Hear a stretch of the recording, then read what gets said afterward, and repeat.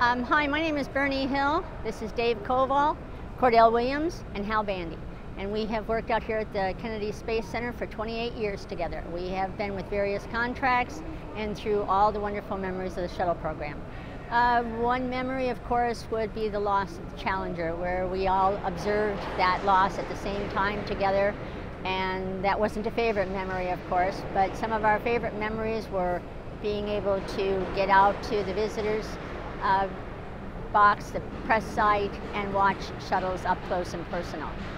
It's been a thrill to work out here. It's one of the most exciting places in the world, and it is truly a treasure. My favorite launches were the night launches.